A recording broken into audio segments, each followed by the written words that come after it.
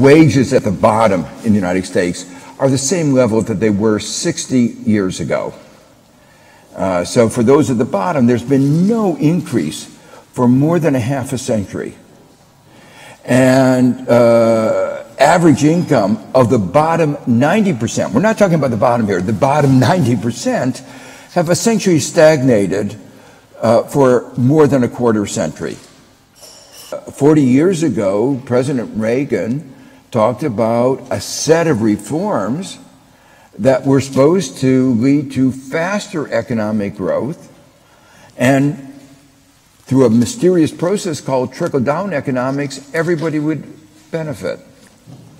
And there were a whole set of reforms, I put that in quotation marks, reforms that were globalization, financialization, and advances in technology, all of which were supposed to make us a better performing economy.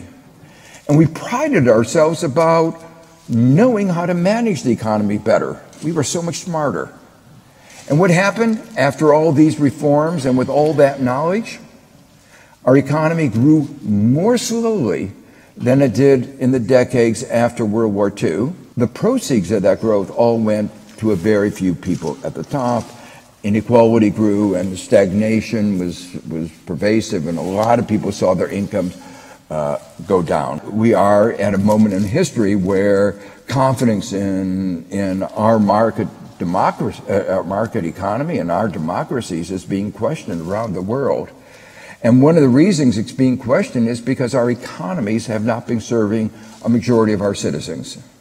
And it just reminds us the imperative to make our economy serve our society. To get an economy, a market economy that serves society, we have to rewrite those rules. And markets don't exist in a vacuum. They have to be structured. They are structured by a political process. And that's why politics is so important. And really, the call of the book is to say, let's go ahead on this agenda of restructuring the rules of the market economy, a political process. And here are some guidelines of how to think about it. It's the beginning of a conversation. When you created the Eurozone, you took away the interest rate and exchange rate mechanism, and then the growth and stability said you also can't use fiscal policy. So monetary policy wouldn't work, fiscal policy, exchange rate policy didn't work. The result of that was you got deeper economic downturns. Europe had focused in a way on old problems rather than the problems of the future. The rules of the game were supposed to mitigate externalities. They didn't focus on the right externalities. And the result of this is that they led to divergence rather than convergence.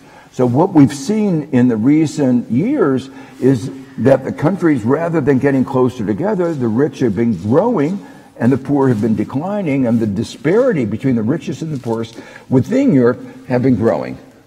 Just at a time when we should have been strengthening social protections and the rules of bargaining to help workers, we went the other direction. And that led to greater inequality in market income. I mean, so much so that actually in some of the European countries, the inequality in market income is as bad as it is in the United States. You know, fortunately, Europe has more redistribution, so the people are not left as unprotected as they are in the United States. Europe has become more competitive. Markups are smaller, concentration is less. So policies do make a difference. And one of the reasons why there's less inequality in Europe than in America has to do with greater enforcement of competition. Vestager's bringing successfully the case against Google for its anti-competitive practices in advertising are the third case with very large fines, and from what I could gather, totally deserved.